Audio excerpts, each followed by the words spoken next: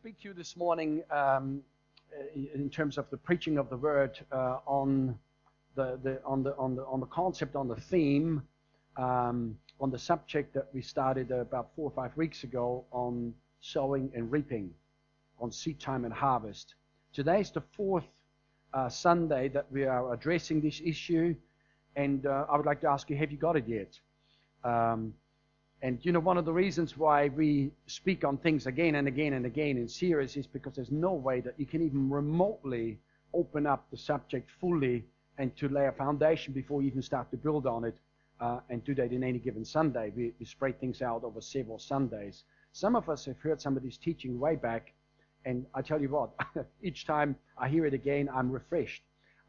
My understanding is refreshed, and then the whole practice of it is brought to a new level, because we live in the world, we're living in the world which is an opposite kingdom to the kingdom of God.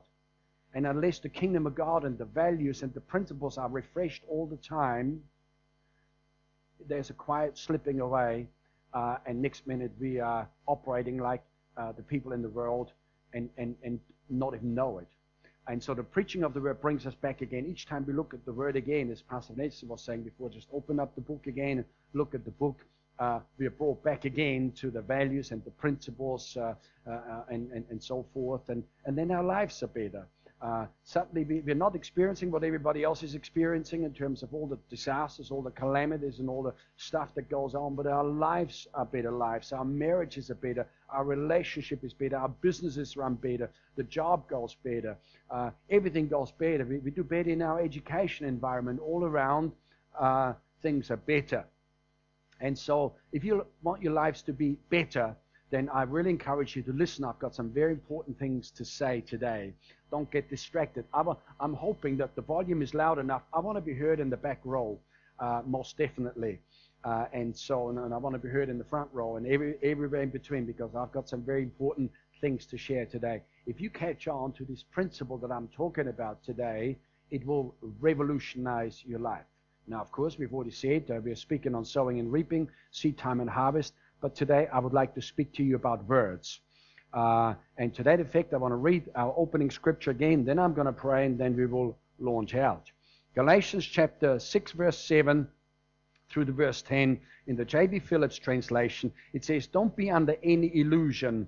You cannot make a fool of God. A man's harvest in life will depend entirely on what he sows. If he sows for his own lower nature, his harvest will be the decay and the death of his own nature. But if he sows for the Spirit, he will reap the harvest of everlasting life by the Spirit. Let us not grow tired of doing good, for unless we throw in our hand, the ultimate harvest is assured. Let us then do good to all men as opportunity offers, especially to those who belong to the Christian household." How many of you belong to the Christian household and you know it? The Bible says, "Let the redeemed of the Lord say so." We're not undercover agents for the kingdom, but once we are saved, we come out. You know, they talk about coming out and all sorts of other issues and things. It's time for Christians to come out, praise God, and to be openly and publicly known as believers. The convention that we just had was all about contending for the kingdom, and how good it was. Now, just a couple of repeats before we cover new ground. We says that the quality of our life today is the result of the seeds that we've sown yesterday. What's your life like today? It is the result of the seeds you've sown yesterday. I do not mean literally yesterday, as in Saturday, because today is Sunday. I'm talking about yesterday, yesteryears, yesterweeks, yestermonths. Sowing and reaping is a fundamental principle in God's kingdom. It works for everybody all the time, for good or for bad. Sometimes Christians have been Christians all of their life. They got born again at some stage in life, and then at some point in time they died. Well, of course, we say died, but actually for us death is not applicable in the sense of how it is for other people. We just, to be absent from the body is to be present with the Lord. They go to heaven and never having learned this principle that we're talking about here, never having grasped it. They might have heard sort of aspects of it, but never got it. And so therefore their life was never anywhere up to the level, to the quality that God had intended for it to be. Our words are seeds we sow, and there will be a harvest. Say that with me. Our words are seeds we sow, there will be a harvest. Let's say it again. Our words are seeds we sow, there will be a harvest. All right? There will be a harvest is a statement. It's a statement of fact. We can't avoid that. We've just read the scripture where it says that what we sow is what we reap. So in other words, there will be a harvest. All right? Let me just pray. Father, we want to commit this time to you once again, and we thank you that you're present by your Spirit. And the true teacher of the church, the Holy Spirit, is present to illuminate the eyes of our understanding and, Lord, to highlight these truths and these principles and to cause our spirit to come alive in a fresh way, to lay a hold of these things. In Jesus' name, amen. Last week we spoke about our finance being like seed, and so it is. This morning I would like to major on words being seeds. I was almost like sort of wrestling. There's scriptures that talk about the kingdom of God is like, or that finance is like a seed. But I would like to suggest that words are not only like seeds, but words are seeds.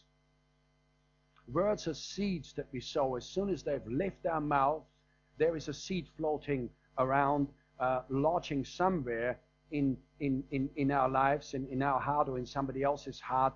And words have got creative power attached to them. You and I, we have been made in the image and in the likeness of God. And if you read the Bible, you'll find that what I'm discussing today starts way back in the beginning, in the book of Genesis, in the very first chapter, in the very first few verses, and it's discussed right throughout the Bible, and it's discussed even like in the last chapter there. It is referred and inferred in the sense of the whole aspect of the words that we speak. All right? You and I have got the capacity to speak words of love or words of hatred, words of freedom or words of bondage, words of health or words of sickness, and I could go on and on. Words of poverty or words of wealth, words of joy or words of depression. We've got that capacity to speak those words. That's why animals haven't got the choices. They haven't got free will like you and I do. Where without free will we can choose to learn a principle and live by it. Animals are just animals. All right? And by the way, the monkeys that we see in the zoo, they're not our uncles. All right? They're not our grandparents. We did not come from monkeys. God created us.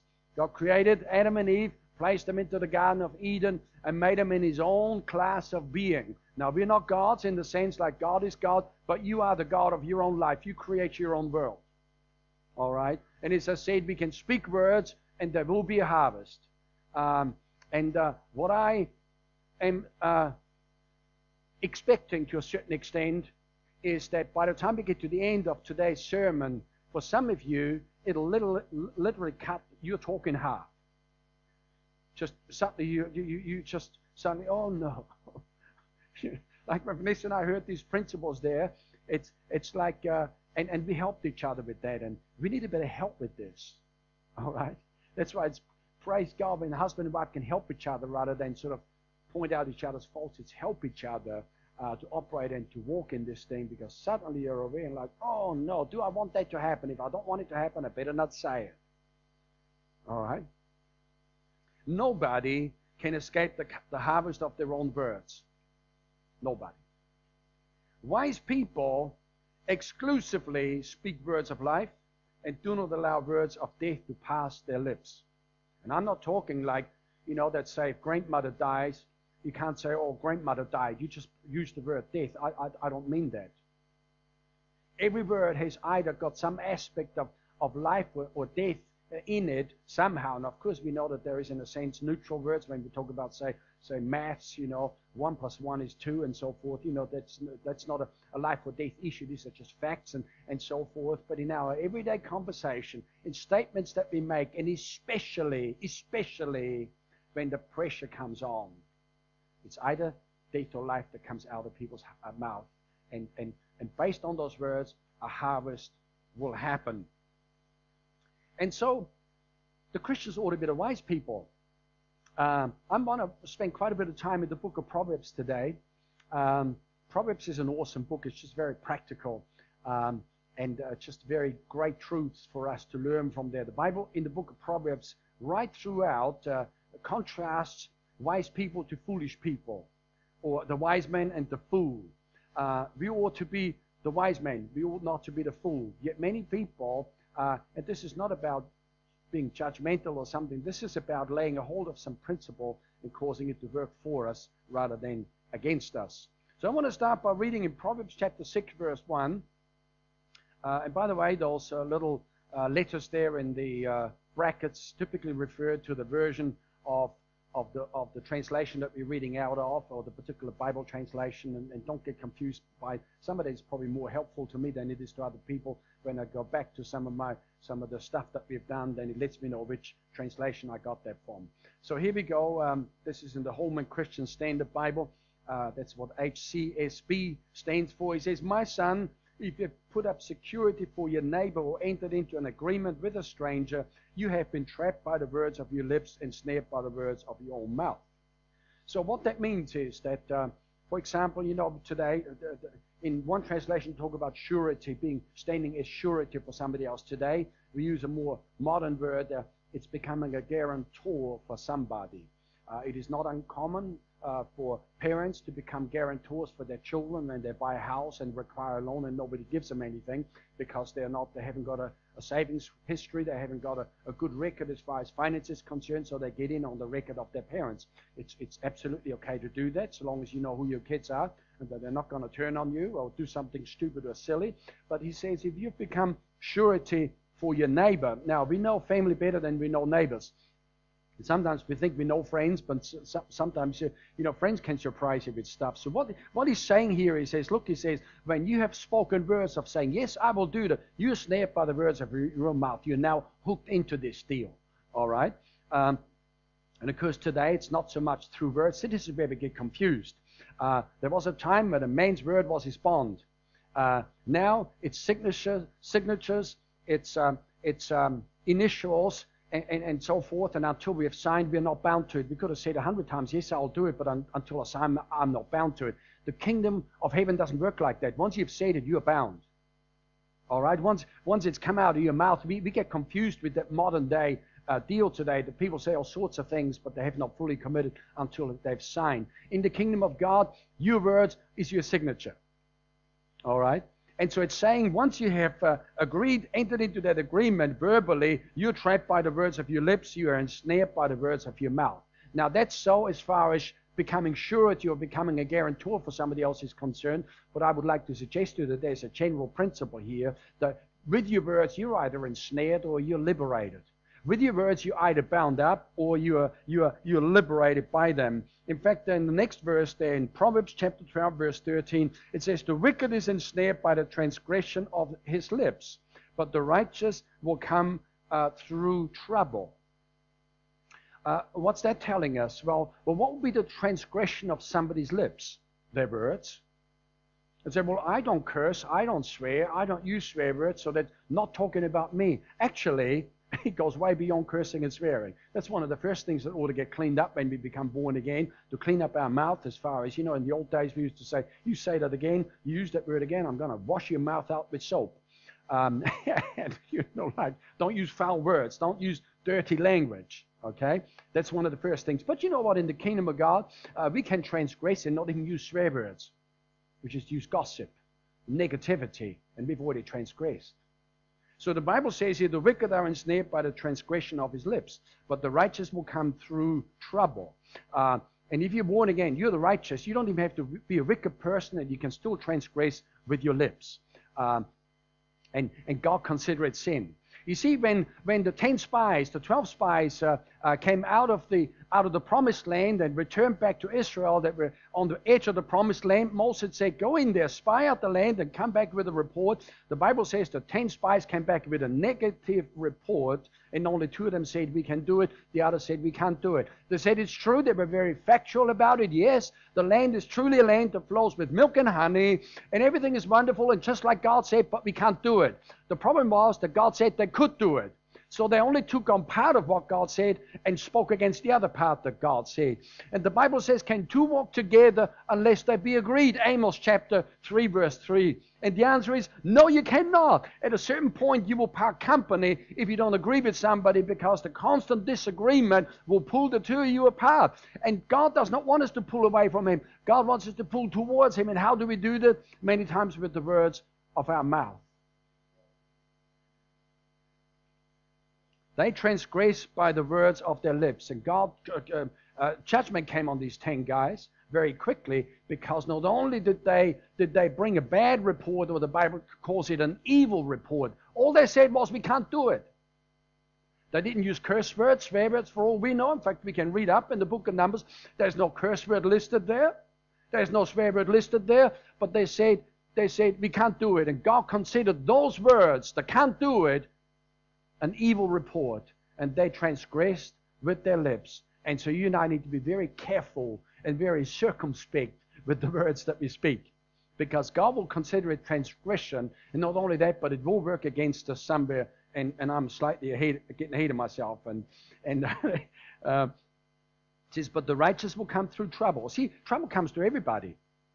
The Bible says that the sun will shine on the righteous and on the unrighteous, and the rains will come down on the righteous. Storms of life will come to everybody, but we come through.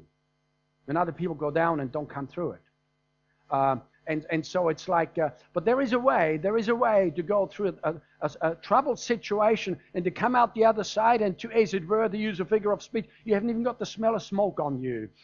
Like you go through the flood and you never even got wet.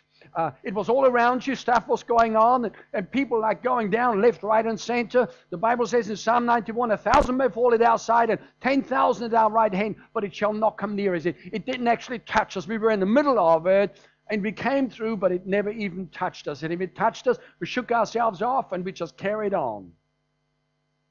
The righteous come through trouble. These are not just pretty words. This is not just nice poetry. This is truth. I don't know about you, but I don't want to be one of the ones that has transgressed with his lips and then paying the price for it. I want to be one of the ones that, where it says here that, but the righteous will come through trouble. See, our words bind us to whatever we have been saying. Your words bind you or tie you into what you're saying. And somebody said once, you can never rise above the level of your confession. You can never rise above the level of your words. People would say things like, well, the family that I come from, none of us ever got anywhere really. And our ancestors, that's just who we are. That's just what we're quite okay. We just we do the best we can, but it's just like, well, you can't rise above that. You can't rise above the level of your words. You've got to change. You've got to change your belief system in this whole area, and you've got to change your confession. We are literally trapped or liberated by the words we speak. I just reminded before when I grew up and sort of left home and went away, then my father operated a farm as well as a sawmill, and in my teenage years, in the early days, I was the worker with my father. I went to school, and after school I worked on the sawmill, and the sawmill wasn't huge. It wasn't a large operation. It was a one-man band, if you like. But it got to the stage when I had gone, and then there was none of the other kids. My younger brother had already gone off to boarding school and going to university and everything. There was none of the kids left anymore. My second older brother ended up taking over the show, but there was periods when there was nobody around. So my father employed one of the farmers from the neighborhood who came and helped him. This man wasn't the main farmer on that farm. He was kind of, he had sort of had his issues, had his struggles, and never really achieved all that well. And he was at that stage, I met him a couple of times. He was about in his mid-40s, I guess, 40, 45 years old. And you'd listen to him. He was sort of a happy guy on the one hand, but on the other hand, he began to say things that he shouldn't have said. He said, it's hard. It's really hard. And it's hard. And so he kept on using the word hard. And next minute I hear, I wasn't there. I'd already left the country at that stage, but I heard that he started to run around with a rope in his pocket, just a little short rope, and you can see where this is headed, because he ended up committing suicide. And it all started by saying, it's hard, it's hard, it's hard. And so what happened was, with the words of his mouth, he began to confirm some of the feelings he was having. And periods of depression is not entirely uncommon in people's lives, but you got to just watch what you say. And that's not to say that you can't tell anybody. You can seek help and you can seek counsel from somebody, but don't walk around saying it's hard, it's hard, it's hard. Those words will catch up with you. There will be a harvest. And there's no doubt other things that the man said, and it's a real tragedy that this man was ripped out of his life in middle age and everything, and because it all started with words that he began to speak. So we're literally trapped or liberated by the words we speak. Here it is, Proverbs 12:6. The words of the wicked are a deadly ambush, but the speech of the upright rescues them. Now please note that when it speaks about the words of the wicked, it's not that their words become an ambush to the righteous. It's not how it works. The words of the wicked become an ambush to the wicked, to themselves. And the speech of the righteous rescues us. Speech is words. Careless words spoken set up an ambush for us somewhere down the track. But wholesome words act as a preservation force in our lives. And so I am, if you like, over here. It is Sunday. What is it today? The 9th of June. Would that be correct? Of 2013. For those people that are listening to the audio recording of this message, say, oh, is that how old this message is? But you know, this truth is always good. It's always good. Praise God. And so I'm over here and I'm speaking careless words. I'm speaking words of death. But I might do it with a smile on my hand. It's like, you know, like I think because I'm smiling, I'm actually saying the right words. It's good to smile, but just because I'm smiling doesn't mean that my words are necessarily words of life. And sometimes people do that. They smile, yet they're really releasing poison with their mouth. You see, gossips sometimes smile, but they're, you know, the Bible says a gossip is like a tasty trifle that goes down on the inside. And so just because they smile doesn't mean that they're not gossips. The wicked are, the words of the wicked are like a deadly ambush. So I'm careless now with my words. I'm saying things. I'm speaking off the top of my head. I'm speaking my mind. Okay? What I don't realize, and that's bad. Okay? And sometimes people say, well, I've got to speak the truth. I've got to tell the truth. That is no excuse to speak words that you ought not to say. Sometimes when people say, I got to tell the truth, it's almost like a disclaimer that what's about to come out. They're justifying themselves. I got to tell the truth. Everybody's got to tell the truth. But certain things ought not to be spoken. And so I'm now speaking words. I'm careless. What I don't realize is that my words will travel out of my mouth, will travel ahead of me. And we're still in June. By now I'm about in July. And I could now be in August. And now I'm in September. And suddenly something comes on me. Like, hello? What's going on here? I'm now ambushed. And you know what an ambush is? An ambush is not a situation where, say you travel from here to Auckland and you know that in Taupo there is some bandits on the side of the road that are just waiting for you to travel through there. They're going to do something to you. They're going to try to shoot at you or something. That's not an ambush. That's like you know that that's coming. An ambush is an attack from a concealed location. You don't know when it's coming, but yet you're still ambushed. And in fact, I got in my dictionary here, an ambush is an act or instance of being attacked unexpectedly from a concealed position. And so something happens, and because I don't know the principle of sowing and reaping, say, I don't understand that my words are seeds that I sow that will either deliver me or bind me up, and I could be hit with something in August and not even realize that it goes right back to the 9th of June when I was being careless and I got a bit worked up and, something happened, and in the pressure of the moment, I released words that I should not have said. Sometimes we say that, sometimes it may be necessary to say, I pull back those words. Lord, I repent, and I pull up that seed right now in Jesus' name. And to a certain extent, it is valid to do that. Now, of course, if you have to do that all day, every day, and do it month after month, year after year, something is wrong. Okay. And so there was an ambush. I'm now attacked. And I don't realize why it's happening. I didn't realize when it was happening, but yet it comes back to the words that I spoke out of my own life. Is this true? Well, the word is either true or it's not. Whether we can get our head around that and how that works or whether we can't is actually not the point. The word is true. God is trying to warn us. Be careful, God says, I've made you in my image and in my likeness. Don't you release words of death, because they will go out of your mouth. They will set an ambush for you. But it says here, but the speech of the righteous rescues them. What is the speech of the righteous? Wholesome words. Words of life. The righteous don't use words like can't afford. Because 3 months later, you want to be able to buy something and say, I can't afford it. It goes back to what you've said. And like we've said before, when we learn the language of life, we just learn to negotiate through life, and it's not like, oh, I can't say it anymore. You can't say it, it's just how you say it.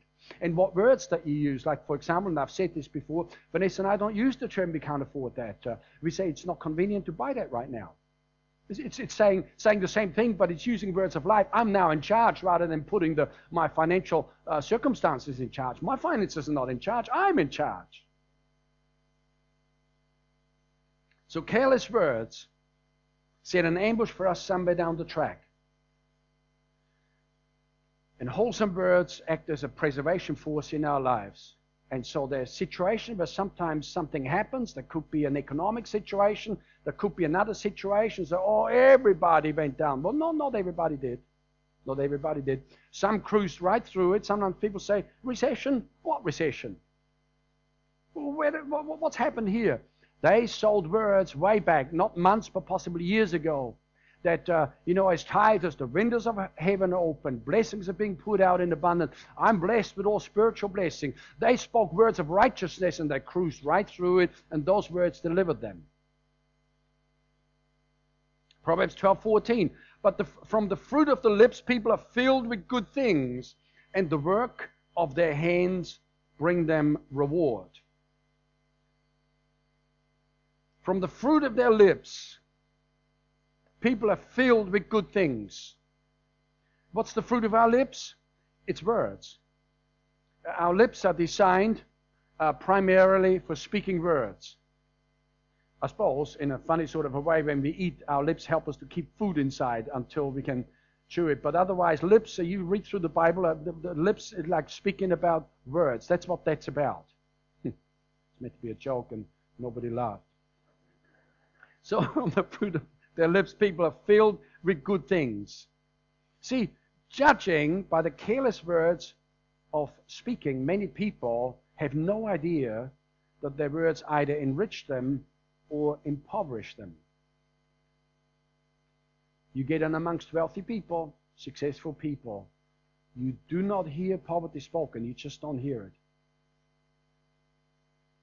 You get in amongst people that are struggling economically and always have, and you get in amongst their family. The whole environment is one of just, the government, they're not giving us enough money, and the benefit is not being put up, and that's what they speak.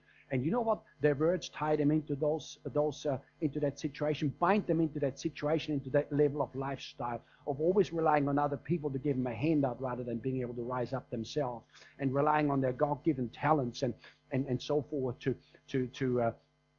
earn a good living and so forth. How many of you know what I'm saying? So this is not about taking the dig at anybody. It's simply pointing out facts that are written for us in the book of Proverbs, and in fact throughout the whole Bible, that God needs us to be careful with the words that we speak, because we're either filled with good things or something is taken away from us.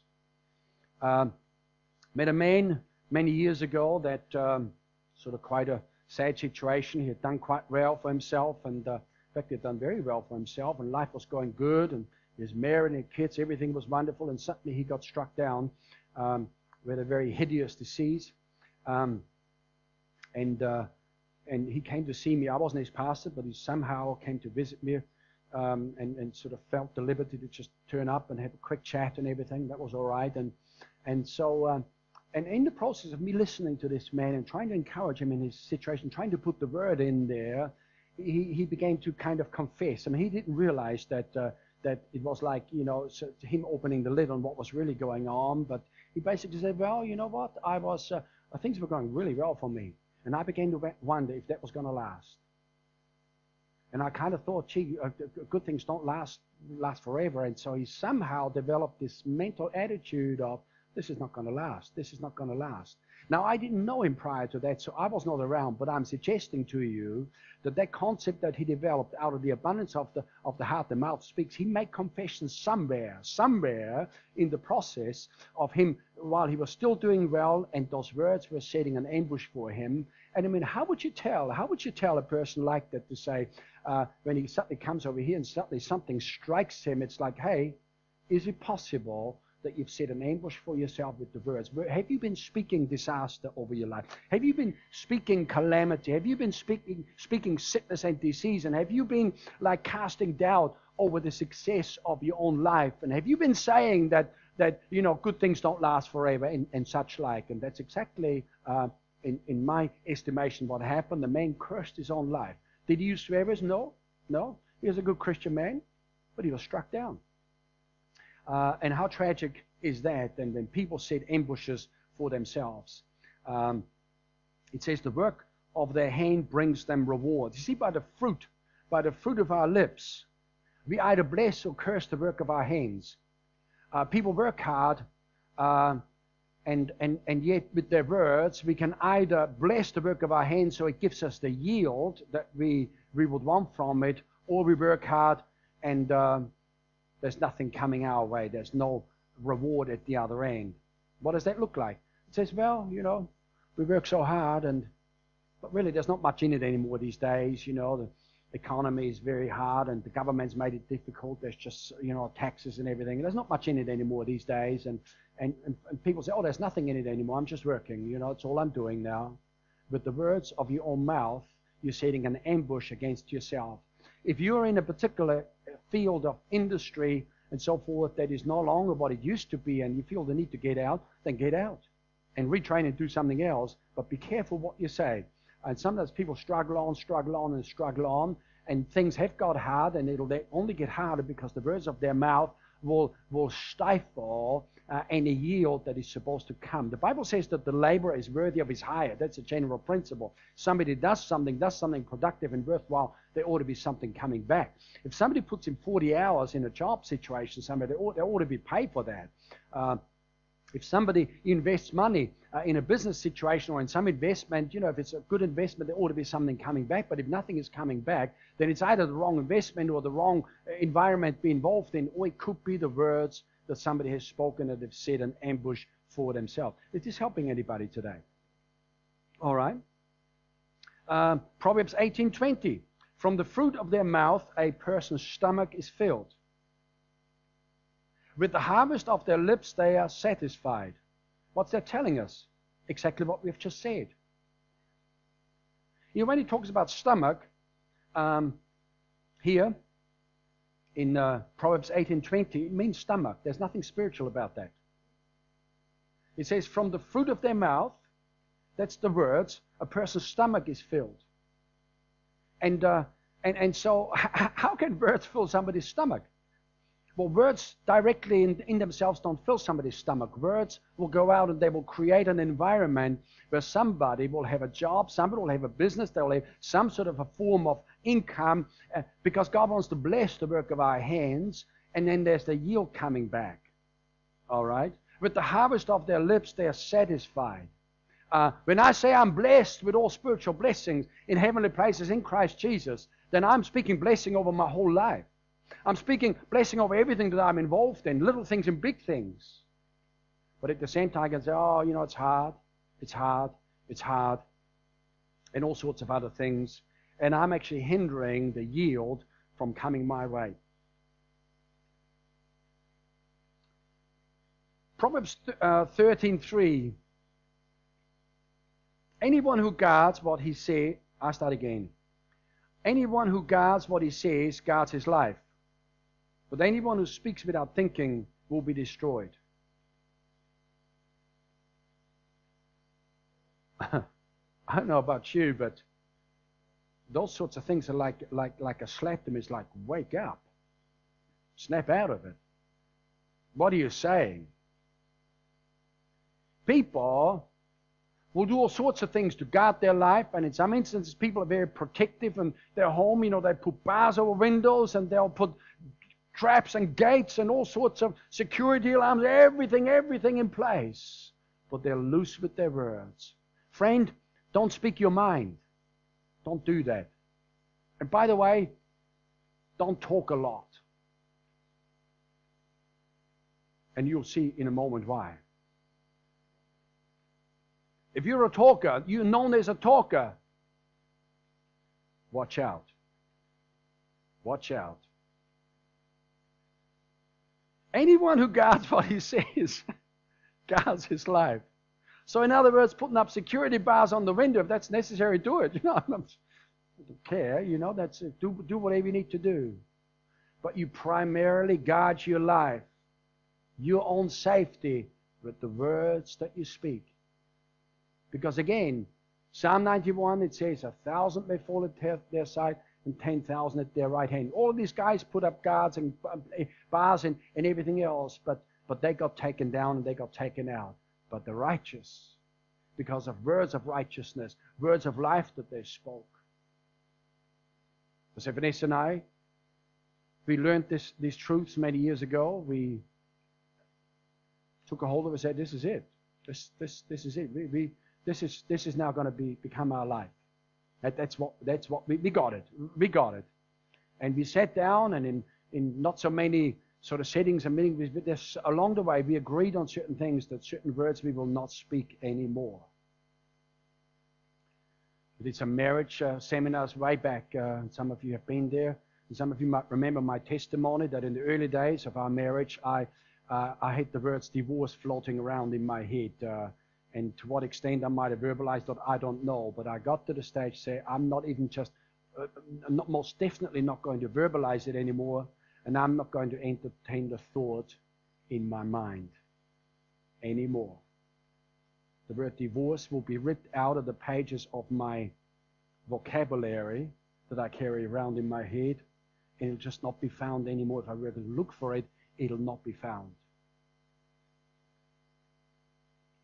And our marriage improved by simply making a decision that I will not use the words divorce to threaten, to undermine that which God has established. You speak divorce and making threats. You're pulling out the rug from under yourself and under your spouse and under your marriage.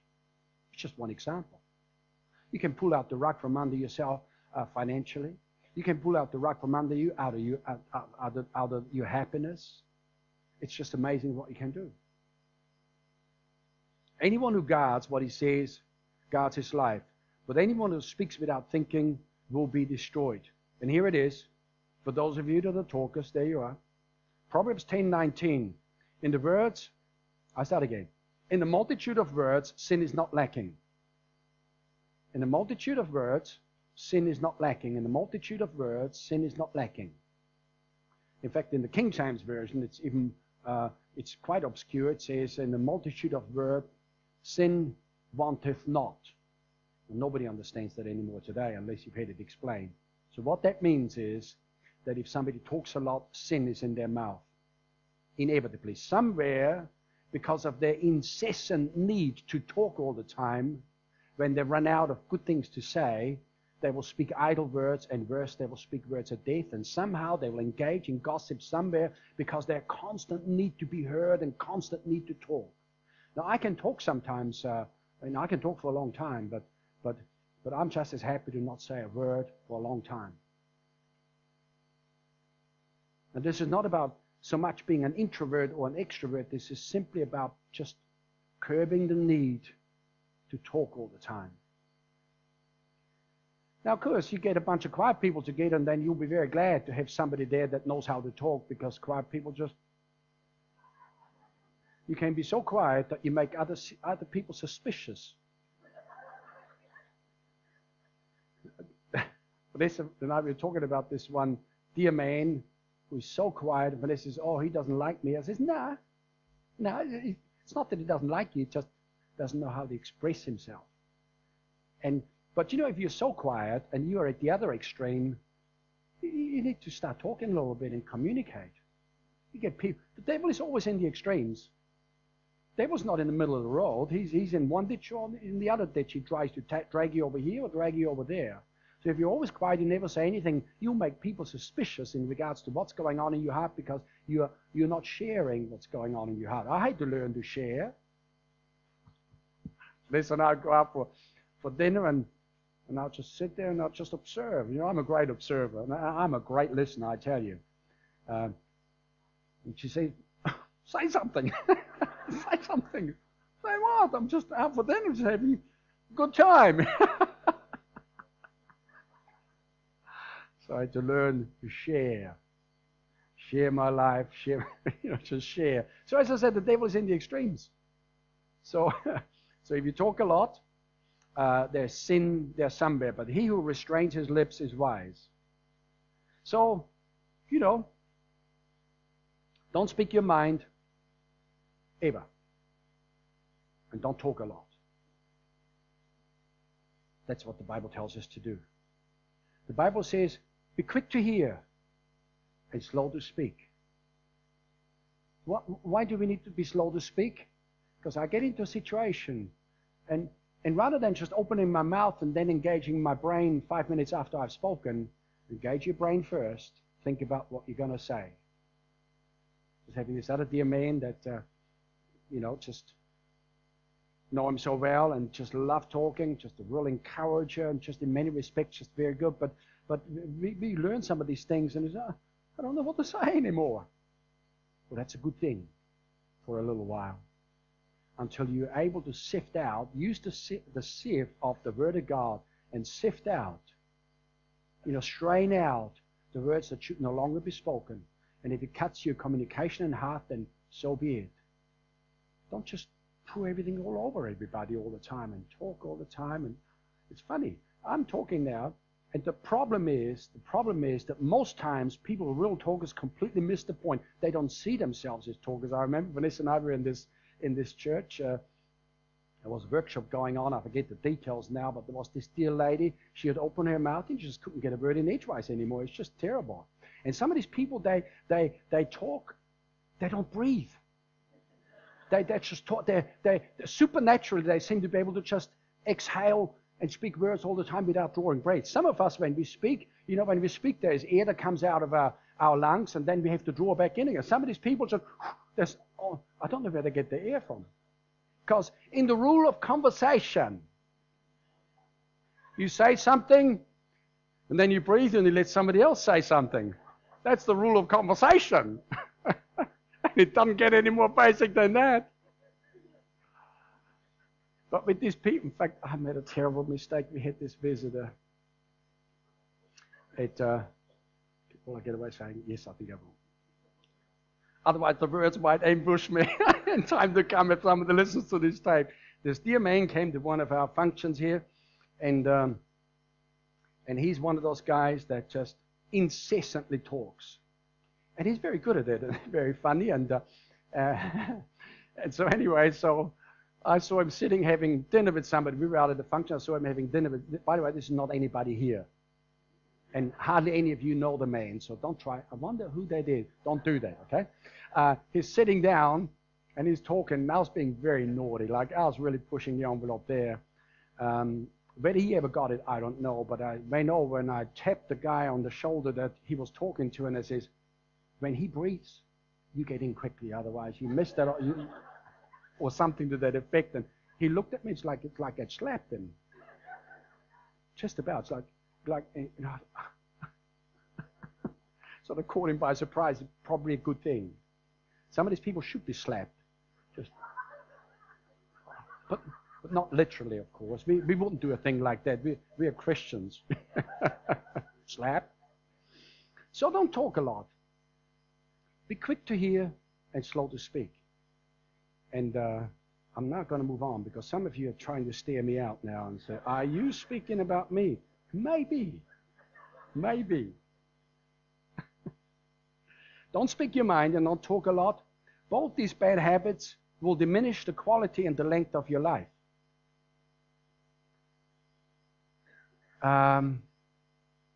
You can literally wreck your life by the words you speak. And in the multitude of words, sin is not lacking. Sin will be in there somewhere. because people just speak their mind.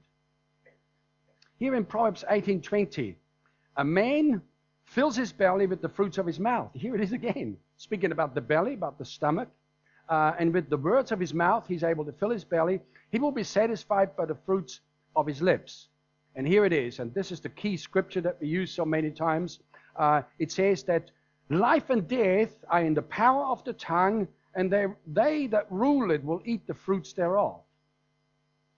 Life and death are in the power of the tongue. Your words, my word, we've got the choice, the ability to release with it life and death. And if we had time, we would swing into the book of James, where the Bible tells us that our tongue is like the rudder of a ship. And we can turn our ship around if we don't like the direction that we're going in, or we don't like the scenery. We can steer out of that situation and move to a different scenery. If the scenery looks nothing like lack and want and poverty and sickness and disease, you can steer out of that situation into a new scenery where it's nice and serene and peaceful. If your marriage is all troubled, check up on some of the words you've been speaking or what you've been meditating on for some time. Because whatever you meditate on, inevitably, it'll start come out of your mouth. Because eventually, the Bible says that out of the abundance of the heart, the mouth speaks. And then James goes further, and James has got some good punchy truth and good punchy sayings. He says, you know, when a spring, he says a spring, and you know, they're talking Middle East, they literally have poisoned water over there pouring out of the ground.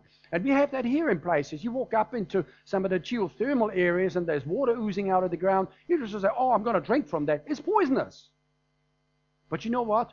A spring is either poisonous or it's fresh water. It's never a toggle back and forth. It's only with people. It's only with our mouth that we can speak both words of blessing, words of curses, or at the same time also alternatively. And James says, let it be one or let it be the other. Life and death are in the power of the tongue, and they that rule it. They that rule it. They that rule what? That rule the tongue. If you rule the tongue, you will eat the fruits. In fact, we will all eat the fruits of whatever we have spoken. But wise people rule their tongue, consider their words before they speak, and then speak very circumspectly rather than the first thing that comes to mind. When were you under severe pressure the last time? Let me ask you. Something went down and it wasn't good. Could have been in a marriage situation, could have been on the job, could have been... Let me ask you, what came out of your mouth at that time? Because typically pressure reveals what's in the heart. Because out of the abundance of the heart, the mouth speaks. As many years ago, I thought I pretty much got on top of foul language, pretty much, and I thought I was actually quite proud of myself. It's like, man, I used to swear before I got born again and say things like, oh, terrible, like, oh, gee, I don't even want to go there anymore. But you know what? I thought I was on top of it until I got into a pressure situation. Suddenly, it just all came out. Like somebody had put their arms around me and squeezed me hard, and a word came out that I thought I'd dealt with years ago. And you know, I could even say, oh, no, I don't know where that came from. Oh, I know where it came from. It came out of my heart. It's been there all along. My friend, you meditate on certain things. Watch out. A pressure moment will bring it out. It's not if, but it is when. And certain places in our minds, we don't travel. We use this saying now, oh, don't go there. People might not go there, but, you know, with their words, if they have any say about it. But if you go there in your mind, you will go there with your mouth eventually.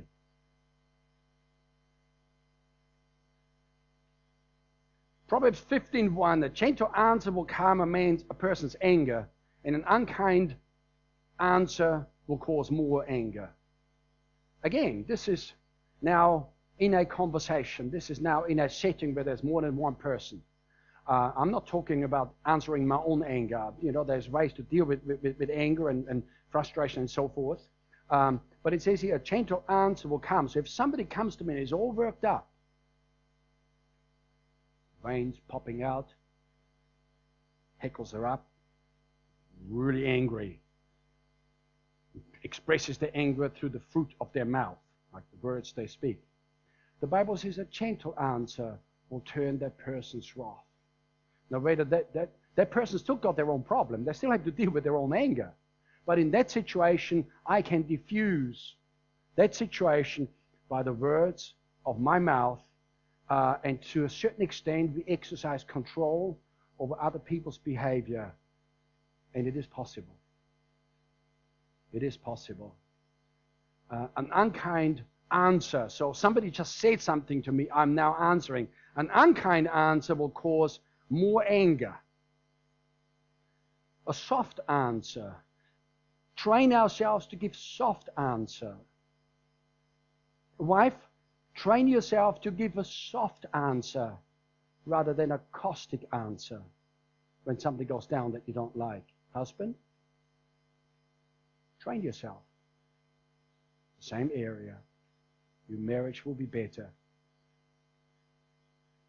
So an answer is given in words, and it either brings death or life into that situation, into that relationship.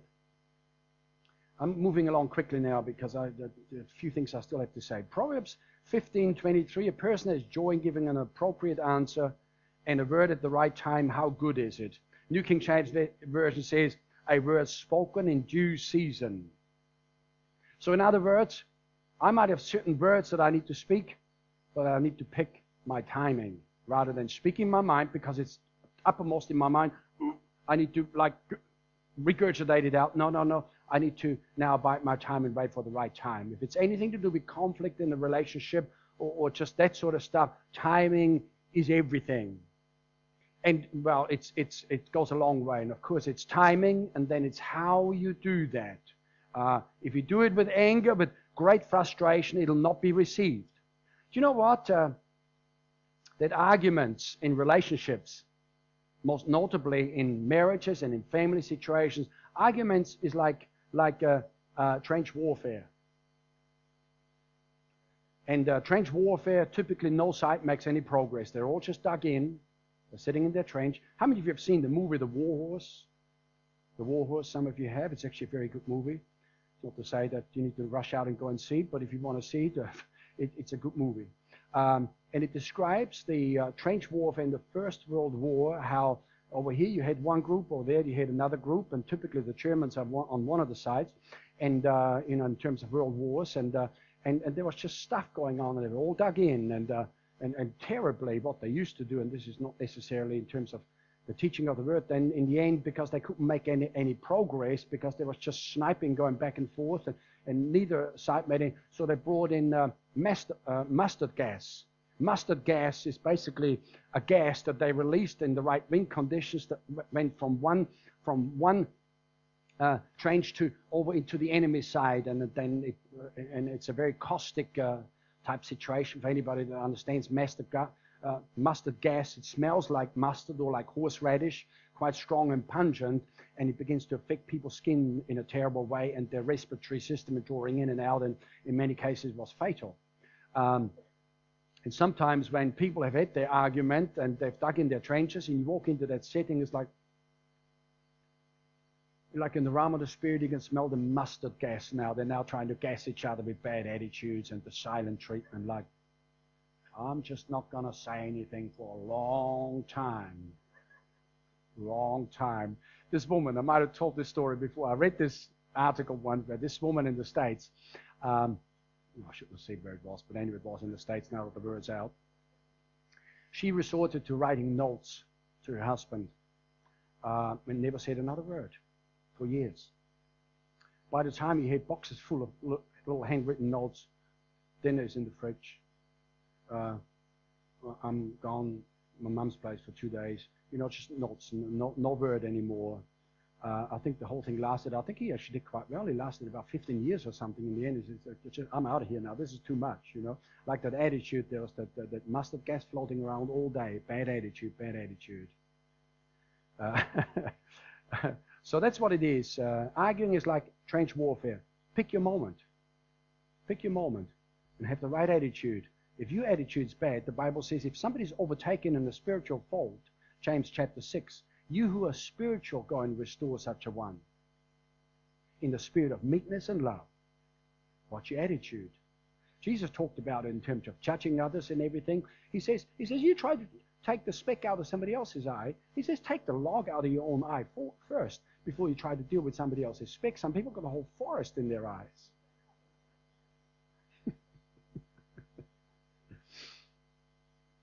Proverbs 25:11, the right word spoken at the right time is as beautiful as gold apples in a silver bowl. We should choose our words as carefully as what we might choose jewelry that we want to wear for the rest of our lives. Apples of gold in a setting of silver. Be careful with the words that you speak. And then the last scripture that last two, Proverbs 15:26, the thoughts of the wicked are an abomination to the Lord, but the words of the pure are pleasant. The words of the pure are pleasant. If their words are unpleasant, they're probably not coming from pure people.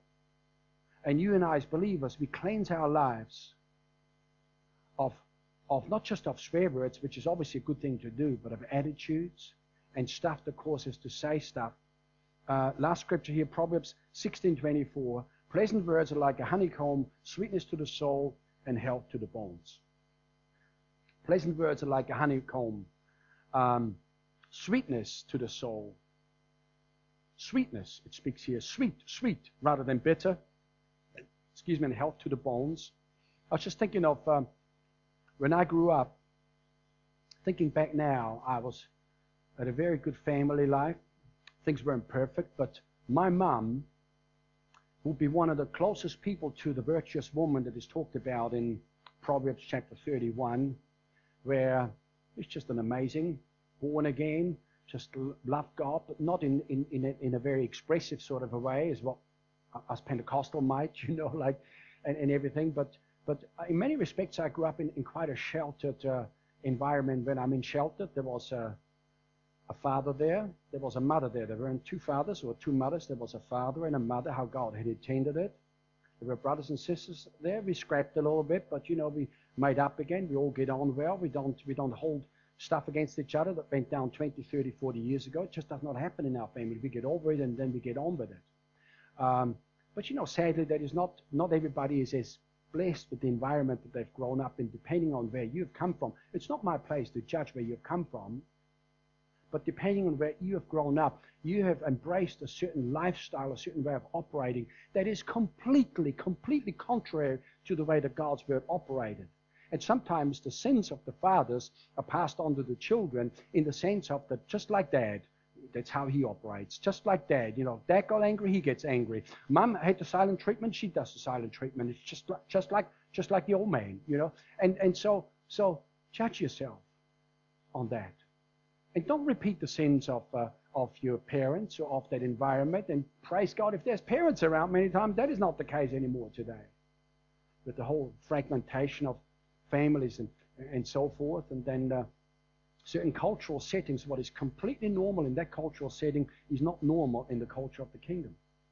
We're very severe on judging ourselves and judging those things so that we can call ourselves kingdom people, and that we're operating with sweetness of soul, and that we bring health to the bones rather than pouring out gossip and caustic comments as we go around. And as I said, because that's what sometimes people are used to. But in the kingdom of God, we don't do that. Anyway, I think I've pretty much come to the end of what I'm about to say. We've run out of time. I trust that for those of you that have heard this teaching before, that this has been a little refresher. And for others of you that haven't heard that before, lay a hold of it. Don't throw the outline away. Keep it. Go over it again and make that one of your little study things until that truth is established in your heart. Proverbs, the whole Bible is a fantastic book, but Proverbs is a good thing to read, to glean some of those truths and to let it sink into our lives and bring forth transformation. Father, today as we wrap up this service, we thank you once again for speaking to us. I thank you, Father, that, Lord, these truths are, Lord, are well established in each and every heart here, that you're illuminating the eyes of our understanding and helping us to lay a hold of it. And, Lord, we're going to be better servants in your kingdom, better people. Our environment will be better. Our marriages will be better. Our job situation will go better. Everything will go better because of it. In Jesus' name, amen. Praise God. We're going to dismiss right here. But that said, if you need prayer or anything, as others people go, just feel free to come down the front. Somebody's going to pray with you. And let's trust God for good things. Let's have a good week, and let's watch the words that we speak. God bless you.